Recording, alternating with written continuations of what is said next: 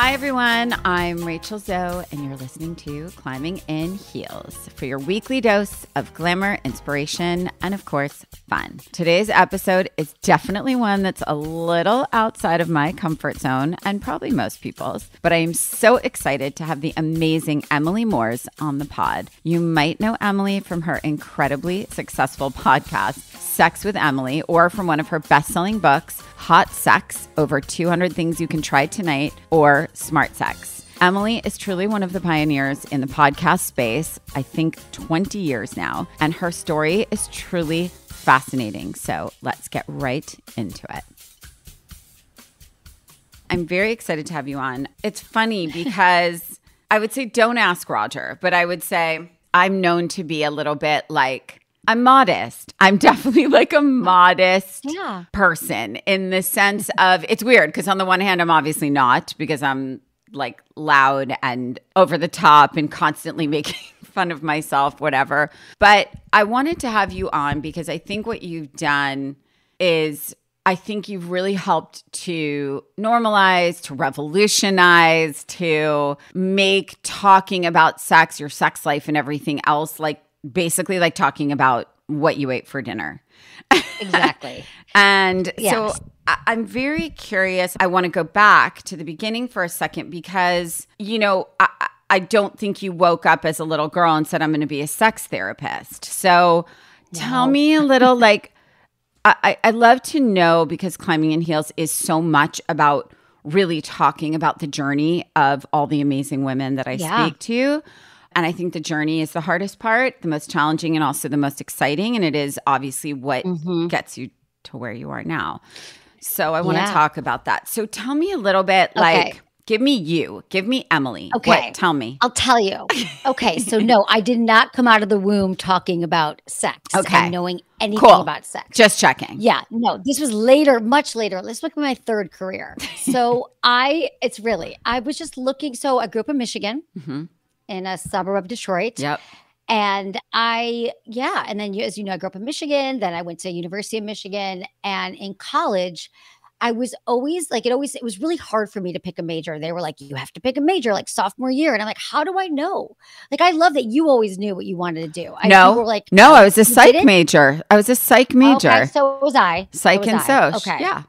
Okay, so you weren't always into fashion when you were a little. I was, but at the time there was no world that I thought it could be a career and that I could ever make a dollar doing it. I associated working with being miserable. Like I associated work with being like serious and at a desk and like what is your career path that's one of these 10 things. I did know that I didn't want to be corporate and sit at a desk and under fluorescent light all day and not be in the world.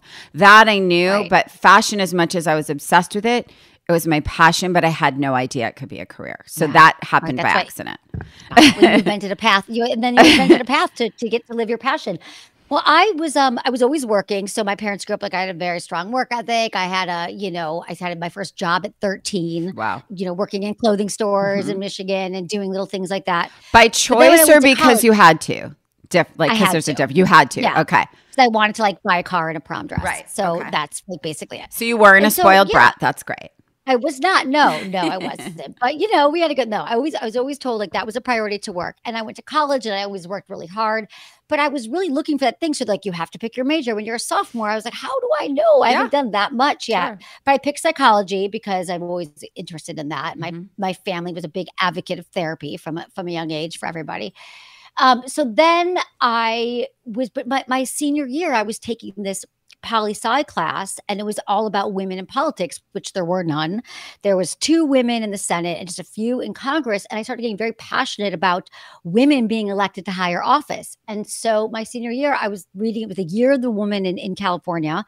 And I graduated and I got in my car and I drove to San Francisco. And my first campaign was I worked for Barbara Boxer on her first Senate campaign. Wow. So for 10 years, I worked in electoral politics in San Francisco, working for different candidates. Wow. I know you would know it, right? So I was very like in a suit every day, going to City Hall, working on campaigns. Very, very different than where I am now. But is that great? I know, right? Who knew? It's amazing, actually. Amazing. Yeah. Okay. So, yeah. So that was it. I did love working I loved mobilizing voters and getting people to, educating them and working with the candidates. But it was crazy. It was like 24/7. And then I worked for Willie Brown, who was being elected to the mayor of San Francisco. He was the first Black mayor in San Francisco. And I was young. I was like in my 20s, but I really became, part of the top of the campaign and started, just getting people out to vote, organizing his inaugural, like I did at fundraising. And while I loved all that and it was insane, it still felt like it wasn't my passion. So my biggest thing when I graduated is like, what do I love to do? Because how I was raised was my mom always said to me, my parents got divorced and my mom was independent. And your parents got divorced when? Like, how old were you? When I was 8 years old. Yeah. That's right. So that was, that was tough. It was rough. And my parents got remarried to people that weren't great. So I've always been very, very independent. I know I've always been kind of have to be sort of point, about right? my friends. Yeah, you have to be. Yeah. I was raised to be like, this is, everyone's kind of out for make it happen. Very different than being raised now. It's like total latchkey kid and working and all the things, not like a lot of independence. So then I was working, my parents divorced. Oh, my mom. So when she's like, she always drilled into me because I remember this one day when she just got divorced and it was after her second husband. And she had some financial stuff. She was a financial planner and she went on to be very, very successful. And she just retired at 79 during the pandemic because she couldn't work. So everyone in my family, my brother runs a really successful, he's a really successful lawyer in Michigan. So everyone has their own business. Everyone works for themselves. So my mom always said, and I remember her standing over these, I haven't thought about this in so long, like these credit card bills that had piled up. And she says, Emily, and she had this husband that wasn't a great guy and things happened financially. She said, never, ever rely on anyone to take care of you. You always have to be out making, your own money and doing your own thing. And I remember I took that in my brain. I thought, okay, well, if I'm always going to be working, I better find my passion because I'm someone who can't phone it in. Same. Like, when I'm excited about it, if I like you, if I want to talk to you. Same. I'm not like the kind of person who's like, oh, I just want to get along. I can't focus if I'm not interested, so I kept pivoting. So I was like, is it politics? Like first it was electoral politics. Then I pivoted and made a film about politics, a documentary about San Francisco politics. And that's kind of what led to what I do now. I started interviewing people because I was like, after working for somebody, I was like, wait, hold on. I want to backtrack. You made a documentary about politics, politics. Really, and that led you to San Francisco politics, which led you to Sex with Emily. I'm dying to know how politics led you to do Sex with Emily. Zero connection. Okay, so because I was like, so okay. I know, right? Like, because all these politicians. Yeah. Right? No, by the way, I was like, they're polarizing. Well, it's funny because all my friends, it's a very small town, San Francisco. There's like less than 1 million people there. If you work in politics, everyone knows everyone, and they were like, "What do you mean you're doing that?" Because I was definitely on a career trajectory where I knew everybody. I could run for office. I could do all these things. But again, going back to my passion, it just didn't feel like it was my own thing, and I wanted to create something. Wasn't happy. Yeah. Right. So I made this film and I realized, I love interviewing people and I felt very comfortable in that position and telling stories. And okay, so at this time though, I'm dating, I'm in relationships, I'm a serial monogamist, but I always have these questions about, and this is since I was a little girl, I would meet couples and I'd say, how did you meet? Tell me about your relationship. But just because I think where in my home, they weren't always so stable and interesting. So I thought, how do you stay in a successful relationship for so long? What is the secret to being happy and to being successful? And then by this time, sex. Well, people would always say, so no, Rachel, what I found out from many people was sex was the culprit. Of course. And I thought, how do you stay married to somebody and want to have sex with the same person? Because in my long-term relationship, right, it's a total mystery. And we're talking 2003. Yep. And there was nobody talking about it then. And I wasn't talking about it then either. I wasn't like, guys. But I would start asking people, and I realized there was this big hole of information where I knew my partner seemed to always be having a great time, but I wasn't having. I'm like, there's got to be more to this. That just got boring after a while to meet for me too. And I thought, why would I get married and settle down with someone and be with someone when this is going to be a problem? So I really set out.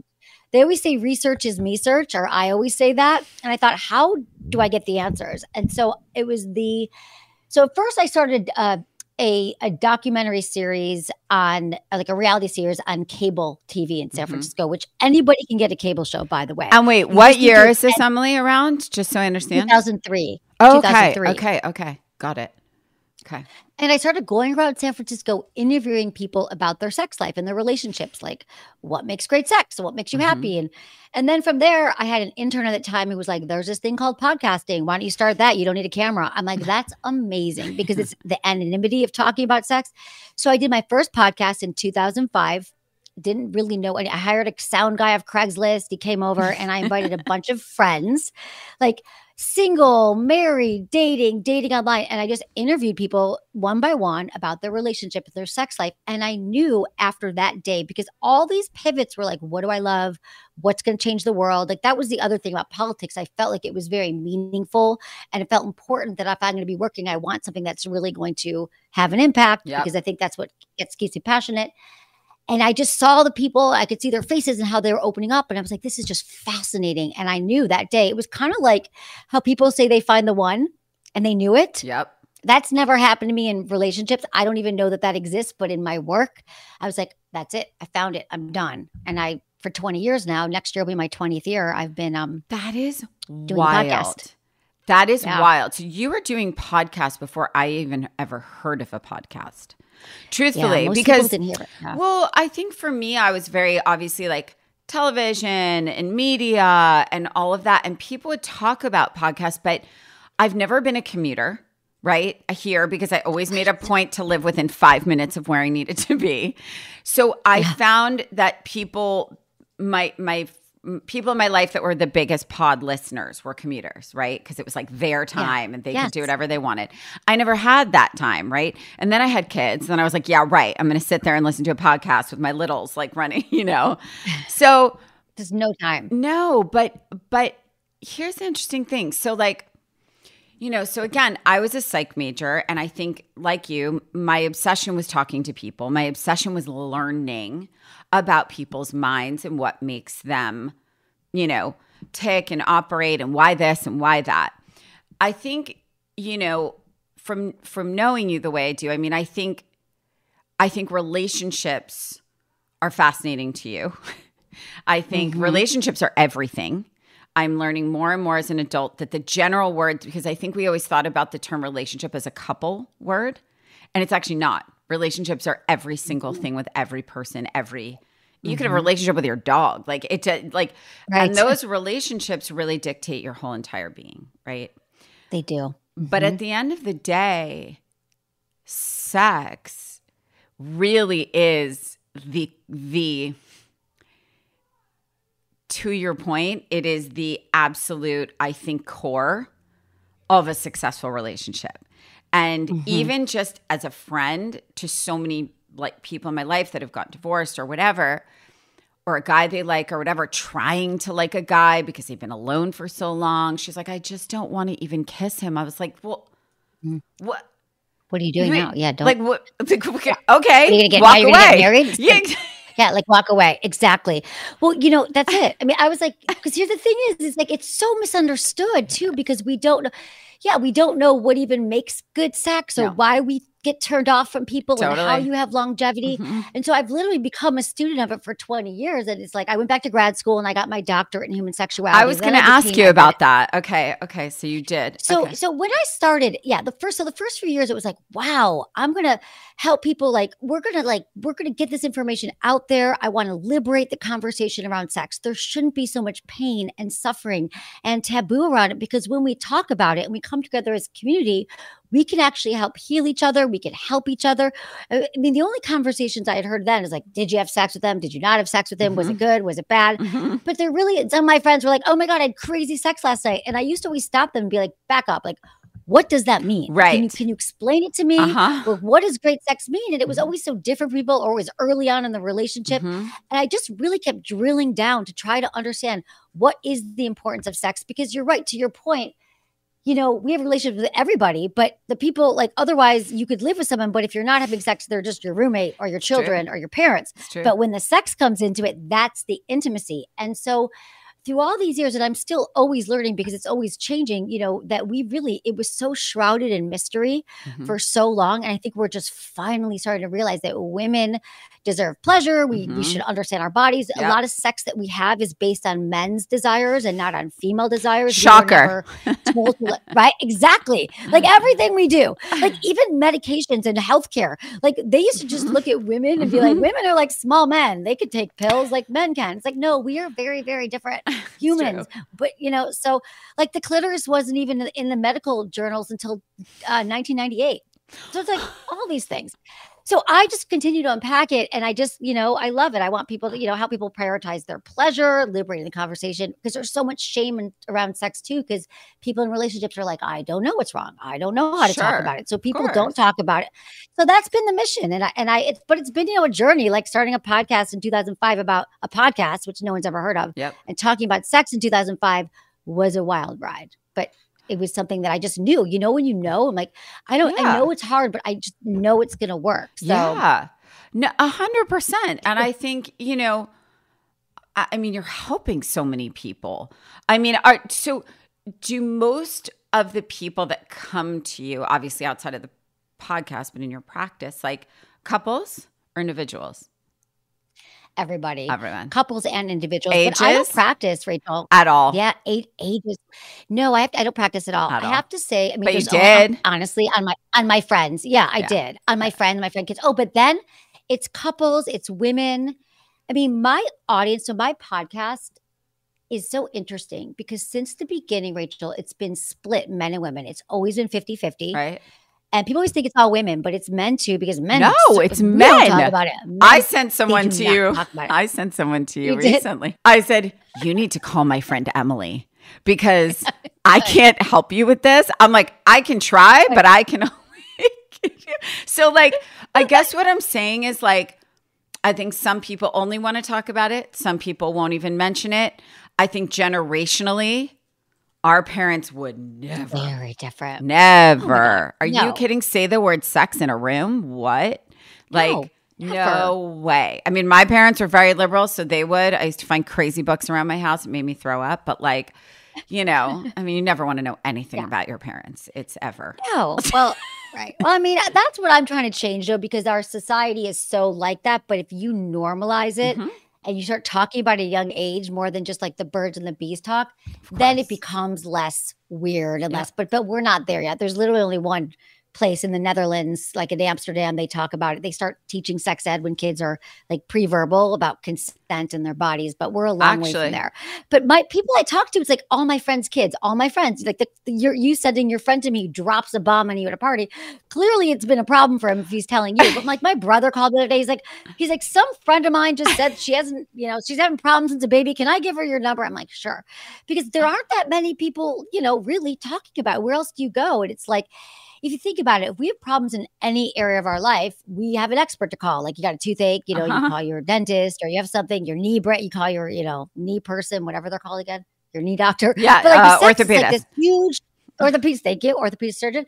But with sex, it's like, and it's so multi-layered because early on, like people are like, I want a quick fix. What's the toy? What's the position? What's the lube? Yes. But sexual health is part of your wellness. Yeah. If you have confidence issues, you're on a certain medication, all these things are going to impact sex. So it's complex. But that's really interesting, actually. I want to talk about that because I think mental health, has really, I think now talk about stigma. I think mental health is the thing people are most talking about. So it's very interesting what you're saying at like what a link it is, because to me, being a psych major, and I always argue the point that I've been practicing every day since, because being a stylist for my whole adult life, boy, that's a psychiatric experience. So, psychological experience. But I think, or both, but I do want to just talk about that because I think that what you're doing has changed the game. I think it's helping really destigmatize, normalize, democratize the conversation. I know, Gwyneth and Goop, and I know you've been on there a bunch. And I think all of these things, but I think you're now going on like Today's shows and talk shows and like being on morning television. And I think that it's amazing. And I wanted to have you on the pod because I feel like so many of the women I talk to, you know, they're game changers in a lot of different fields. And I feel like you've obviously really changed the game here, the conversation. And I remember when I first met you, I mean, I'm pretty sure we were talking about sex within 5 minutes. And I was like, this is so funny because like anyone who knows me is like, Rachel talked about sex? Like what? And I think it's, again, I think it because growing up, you're sort of like, ladies don't talk about that, right? And not that my mom was like, you need to sit straight and walk like a certain lady. It was just sort of, I think it was considered to not be okay or classy to do such a thing. Yeah, and I think it wasn't. And I think now it's more intelligent and less trashy and more, I don't know. I think it's becoming normal. You know, I think it's becoming normal. It finally is. After 20 years. It is, right? And they are talking about it at a young age in school. They're starting in 3rd grade for sure. So it's amazing. But you think that this is really impacting mental health, right? Yes, absolutely. It's confidence. I mean, here's the thing is that it's confidence. And so I wrote this book last year called Smart Sex, How to Boost Your Sex IQ and Own Your Pleasure. And I realized when I was writing the book that it was all my best tips because people coming for tips. Okay, there's 20 years. And then I realized that it's so whenever someone, so a lot of on my podcast, On Sex with Emily, people call with questions. I get hundreds of questions a day. And I realized that when they ask me a question, I have to kind of go through this, like these 5, in my mind, I would go through these 5 pillars, like how in your body. The first was like embodiment. Like, are you in your body during sex or are you leaving the room? Are you fantasizing? What's your health like? If you're not moving your body, you're not in a healthy place, you're not eating great foods, that's also going to impact your ability to feel aroused and turn on. If you're stressed, do you know the 3 biggest killers of our sex drive are stress, trauma, and shame? Like if you're stressed and anxious, you got a spike in cortisol, it literally cannot live with being turned on. They cancel each other. So if you're running all day, you're like, why can't I get up in the bedroom? It's like, because you actually are stressed. So there's just knowledge that people don't realize. Then the first one, so your health and wellness, your health, and then it's your collaboration. How well do you communicate about sex? So most people, Rachel, never talk about sex like we're saying. And then they certainly don't talk to their partners about it. So then they expect their partner's a mind reader. They should know what they want. So and the next one is self-knowledge. Like, how well do you know yourself? Like, I had to realize I know that there's certain times a day, maybe where I want sex. A lot of times I don't. And people assume that I'm like having sex all the time. No, I'm like everyone else. That's like me getting dressed and changing 20 times a day. Exactly, Hell no. Rachel. Hell no. Hell no. I'm like, are you kidding? Like, I do not want sex. In fact, I know what I do. What I do know is I know how to handle it when I don't. I know when I want it, when I don't, what has to be happening. Like if it's cold in the house, there's no way. If it's past 10 o'clock in the weekday, no. You know what I'm saying? I set down the barrier, but people make assumptions. It's just that, no, I know how to help people and help myself. Just literally think about, it's like food. Like if you go out with somebody and you're like deciding where to go, you're like, I know that I don't like the food here, but I like it here. And same thing with sex, but we just never think about it because we just think it's like this mysterious thing. It is the mysterious thing. Close our eyes and hope for the best. It's like, you don't have to. It's like I help people kind of crack the code on that so they could be their own best advocates for what they want. And it is related to mental health because if we're depressed, if we're anxious, not feeling good in our bodies, all the things, which is a lifetime journey, by the way, you never get to all 5 pillars and feel like now I'm the most sexually intelligent person out there. It's just a way to understand where you're at and then how to connect more with yourself and with your partner. But I'm journey. So fascinated. It's so it's so impressive, honestly, and fearless in a lot of ways. Because again, like I think anyone who can demystify and open up the conversation, but really make it like every day. I mean, I think it's not easy. It's not easy thing to do, but yet it's the thing that everybody needs to talk about. They need to. Yeah, they do. They feel better. Like that's the thing about listening to podcasts. People say to me, oh, my boyfriend and I were driving on a 12-hour road trip and we listened to your podcast the whole time. And I was like, that seems like a lot of time listening to my voice. But it's because if you listen a few times, it's going to, it normalizes it. You're like, oh, she talks about it like, Sunny with a chance of orgasms. We can do that. We can talk about it. That's not a problem. So I help to normalize it. But the whole business, like I'm an entrepreneur like you, that part has not been easy. I've been doing this for on my own, raising, by the bootstraps, building a brand, a business around it has been, that's a journey for sure. And how many But I books do you love have, that Emily, now? You have more than one, no? I have 2 You have books. 2 books. I have 2 books. Yeah. Yes. And I have 2 can you books. tell our listeners what they're called? Because I think everybody's going to run out and grab it after Yeah. this. One's called Hot Sex. One's called Hot Sex and one's called Smart Sex. I'm pretty Yeah. sure all the dudes are buying Hot Sex. Yes, exactly. It's good. It's actually pictures. It's great. It's like it's 10 years old. It was time for another book. It's like a lot of pictures. I'm like, you don't have to read. Just see what to do. We all need tips, Rachel. We never got tips, or we did, or we watched porn, or we just figured it out, girl. We just figured it out. It's so different. It's kind of better though. Yeah. I mean, yeah. But I mean, something I think probably a lot of people ask you or would want to ask you, how do you suggest in this day and age? And I know you don't have your own kids, but I know you're around a lot of kids and love kids. Yeah, but a lot. What is your best sort of advice on how to talk to kids? What age, or does it vary based on your, like, what is your, like, okay, give me your thoughts on how, because I think that is the real struggle for parents, because the internet now has pretty much done all the work and not in a good way. Yeah. No, I'm with you. I'm with you. And so here's the thing. I love that you asked this. Now that all my friends have teenagers and kids, this is like, I spend a lot of my time figuring this out. So, first, the biggest challenge why it's so hard for parents is because we haven't quite, well, first, we were never given sex education. And we've got issues around it too. We're like, maybe we have shame around it, or maybe we grew up in a religious upbringing where it wasn't okay. And so we have to figure out why we're uncomfortable with it too, but it's also okay. So like the best way to start with your kids is to say, and your kids are 12 and mine are just 13 and just 10. Just 13, 10. Okay. So it's like, yeah, we got to, so it would mean like when you are watching something on TV, for example, let's say you're watching something and you see something and it's like using social media or using media to ask them a question. So let's say you're watching something and there's a relationship. Yep. And let's say there's a couple that kisses or something happens and you're like, you could stop the TV and be like, so what do you think of that relationship? What does that make you think? Do you guys have any, what do you think? Yeah. And then just you start, even though they're young and they're like, oh, gross, or whatever they do. Oh, no. They see people, Kaya said to me, Mommy, that's how you made me, right? Like when they kiss.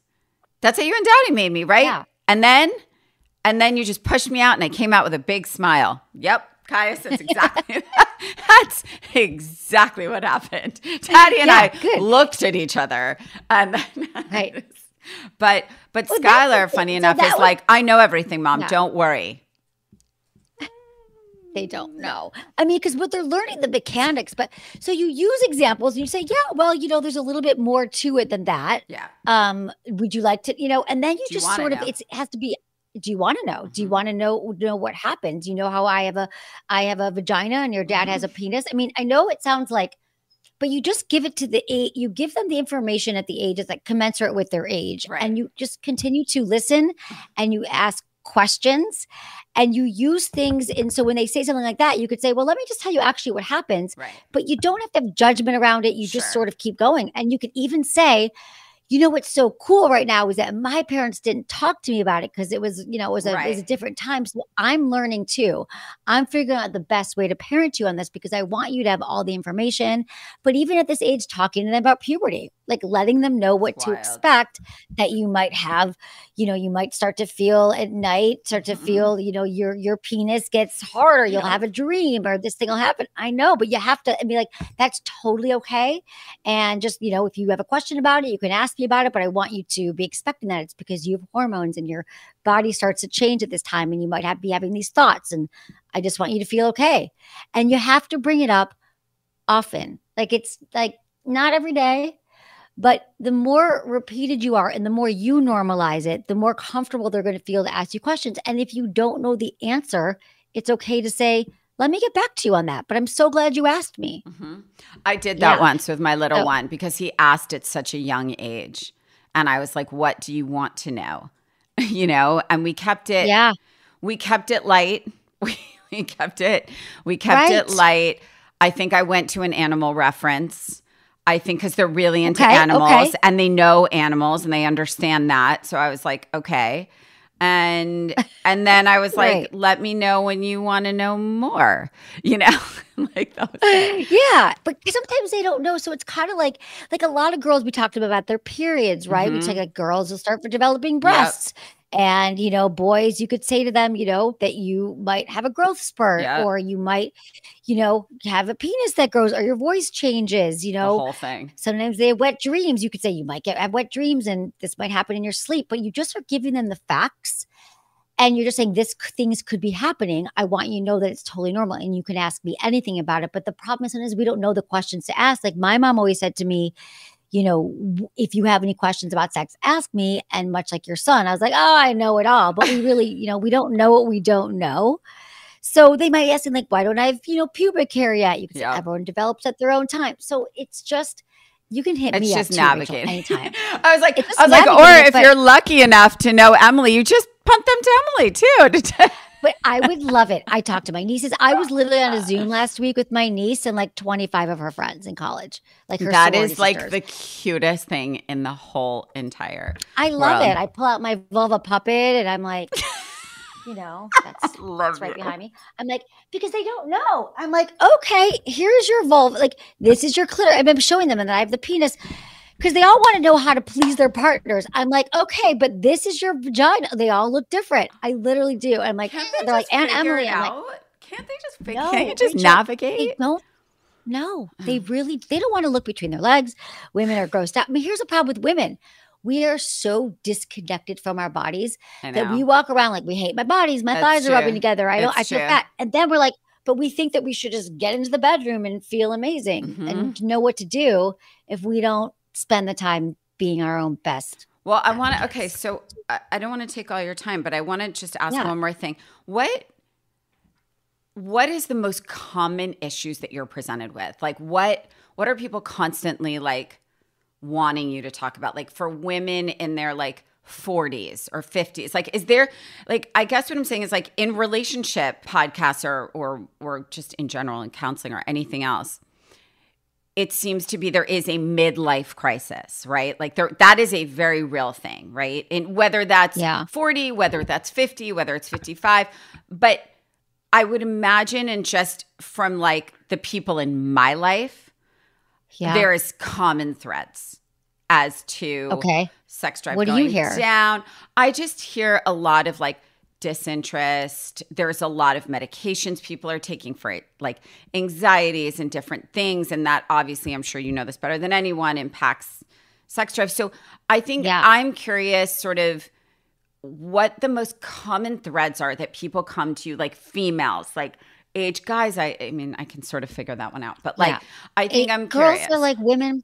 Yeah. Women want to know, why they're not as turned on anymore. Right. Why their libido, they don't want to have sex as much as they get older, perimenopause, menopause.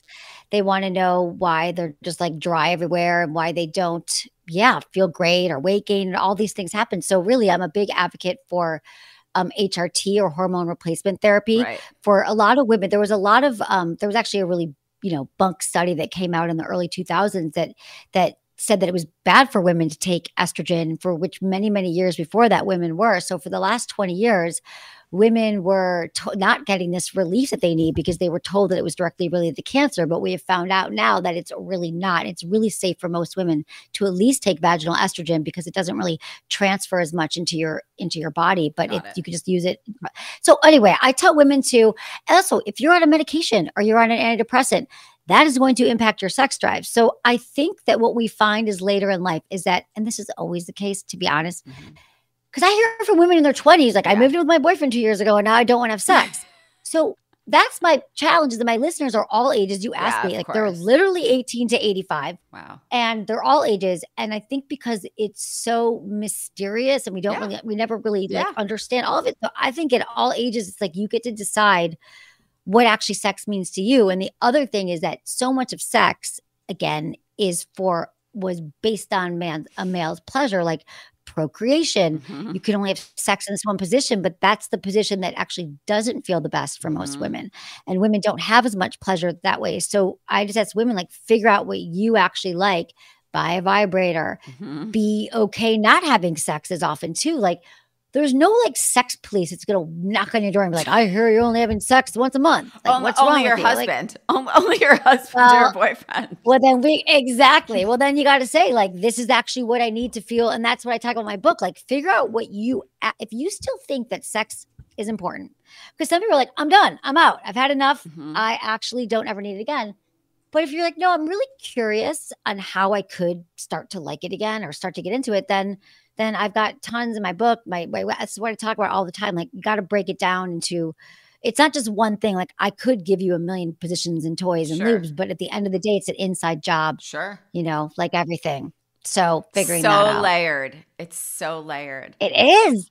And so, that's, I'm so glad you're having me on to talk about, but also like, yeah, I mean, so layered. But it's so layered, but it's been a journey, though. Also just being, having the business around it too, and trying to it's amazing. Figure out how to help more people when there's still so much shame around it. Like, even the world is opening up to it, but there's still like sponsors or brands or like, I'm not going to touch it. No. So there's still shame. Like, some parties, people come up to you. You can tell when you go to a party, like people go to dinner party and there's like half the room's like, I have a question. And the half the room's like leaving the room because they don't want to talk to you. Right. It's like, of course, affronting.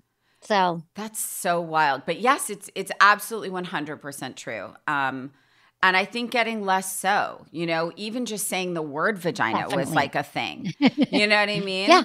Like, really a Definitely. thing. Like, if you someone say says it on that, television. No, hell no. But somehow penis is more acceptable. It is. When I started, I couldn't say it anyway. I used to do television and radio. Like, you can't say it. You can't say penis, vagina. You can't say masturbate. They were like, nothing on the radio. And you couldn't on TV. On the morning shows, they were like, you can't, like, you can come on, but you have to say intimacy. It's like. And are they letting you say it now? They are. They're letting me bring vibrators on. It's changed. Wow.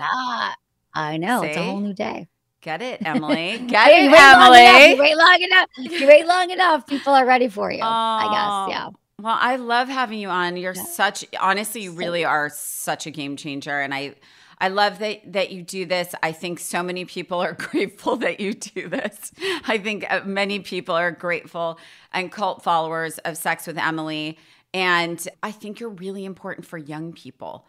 Older people, yes, but I really think that young people really need to really need you the most, honestly, because it is this weird thing. It's this weird thing. It's a weird thing to talk about. It's still this very like, she's a slut. He gets all the girls. Blah, blah, blah, blah. Okay, what is a slut? Like, what? Okay, why is she a slut? Like, all the things, right? And then it's sort of like, what does that even mean? And what should we be doing? And how is it, it's really hard. How can it be respectful versus trashy? And how, all the things. So I think that's a whole nother layer and a whole nother book for you, just saying.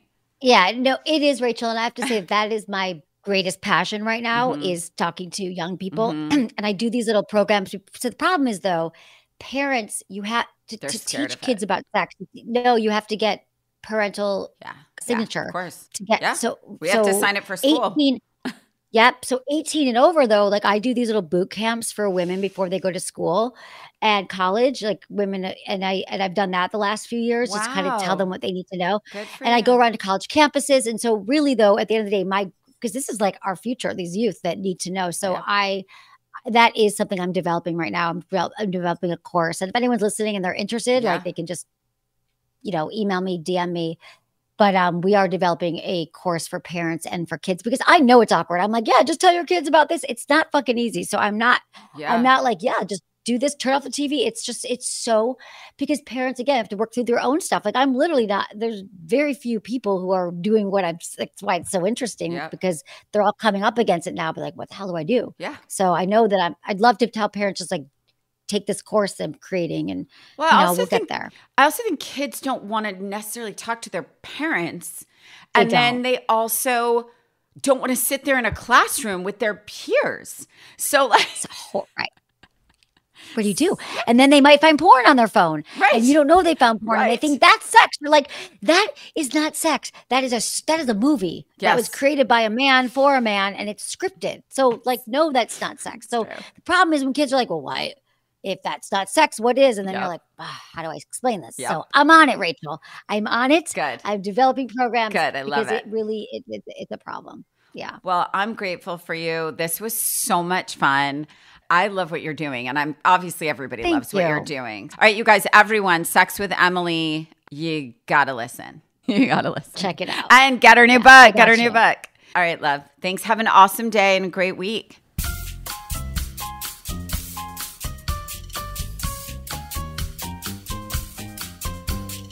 Thank you so much to Emily for being on Climbing in Heels. Truly, her work to destigmatize sex and change the conversation around it is so important. Yes, for us, I think as adults of any age. To me, I think even more so for young people, because I think just the way we all grew up was like, don't talk about it. Don't mention your private parts. Don't mention this. Different nicknames for all your body parts. And don't talk about it in school. Don't mention it to your friend. Definitely don't say that around your dad. You know, that kind of thing. And I think that ultimately, to Emily's point, I think it really impacts your mental, your emotional health, and just your confidence in yourself, how you carry yourself. And like, I think similar to the way that I've always approached fashion and style and people's fear of it, you know, and the way that I truly believe it affects your confidence, I believe it's the same here, honestly. And I think the more that we normalize it, the more that we really lift the stigma off it, say the words, talk about it in a room and make it normal, I think the more relaxed and normal it will be, and the less weird and the less invasive and the less scary to everybody.